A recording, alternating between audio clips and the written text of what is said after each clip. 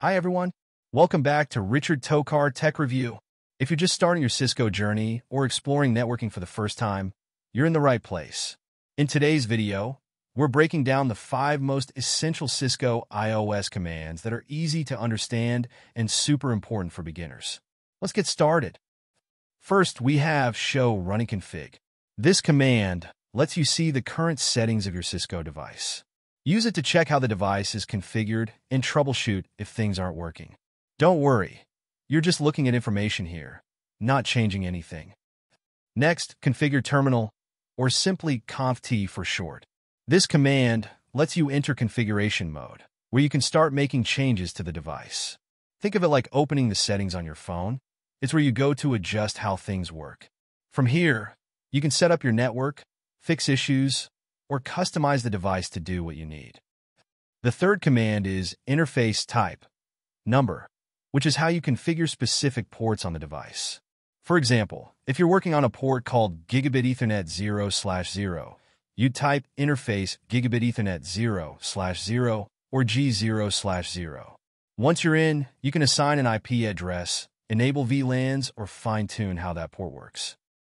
Now let's talk about Show IP Interface Brief. This is one of the easiest commands to use.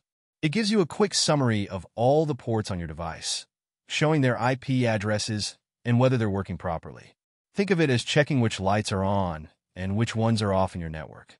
It's a quick way to spot any problems. Finally, we have Copy Running Config Startup Config, or Copy Run Start for short. This is the most important step after making changes. It's how you save your settings permanently. Without this command, all your changes could disappear the next time the device restarts.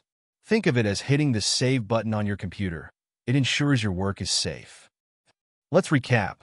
The 5 most essential Cisco iOS commands are: 1.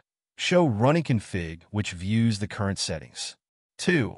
Configure Terminal, which enters configuration mode to make changes. 3.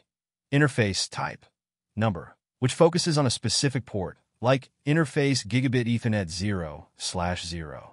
4. Show IP Interface Brief, which checks a summary of your ports and IPs. 5. Copy Running Config Startup Config, which saves your work permanently. That's it. These 5 commands are your foundation for working with Cisco devices, even as a complete beginner. If you practice these regularly, you'll quickly get comfortable managing networks. If this video helped you, please like, comment, subscribe for more beginner-friendly tech tips. And let me know in the comments if there's a command you'd like me to explain further or a topic you want to learn about next. Thanks for watching, and I'll see you in the next video.